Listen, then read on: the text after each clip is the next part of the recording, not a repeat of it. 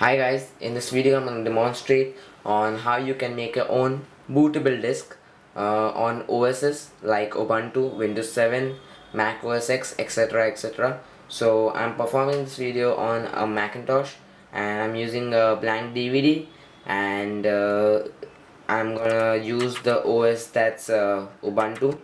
So first of all, you need to download the ISO file from the internet. My ISO file is on my desktop. That's, you can see there. I'll just autofocus on it. Okay, that's the file. Then just double click on it, and once you double click on it, it should pop in. It should autoplay. Just click on cross and open up disk utility. In disk utility, you have the Ubuntu logo, and put in your DVD or VCD inside depending on the size of your OS, and click on the Ubuntu thing on your in the disk utility, and right click on it and click on burn Ubuntu 11.04 desktop i386.iso or whatever is your OS,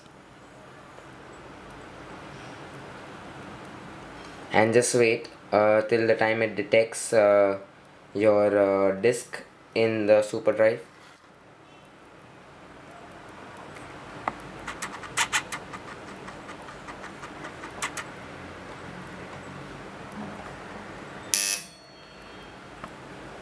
Okay, once it's detected, just click on burn, and it will take quite a lot of time to burn the disk, around 10 minutes I should say.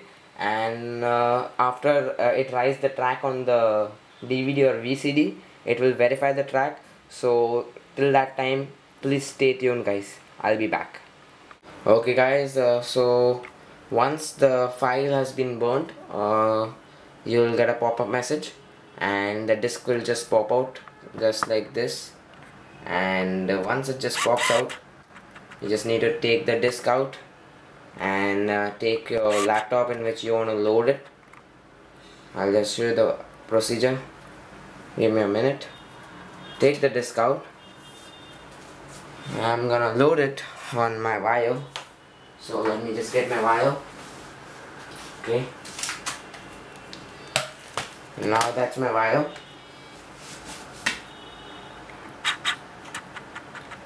It's running Ubuntu 10.10, and this is the CD of Ubuntu 11.10, which I'm gonna boot in my wire. Let me just zoom out. Okay. Now you just need to start your laptop and open your disk drive.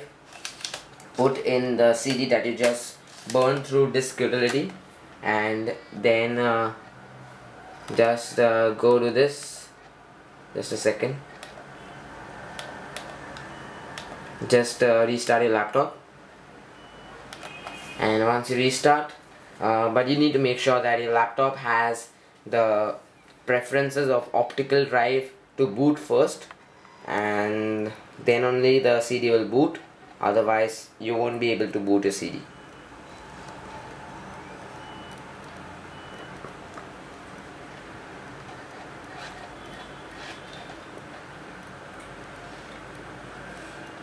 Okay, so you can see that it's booting.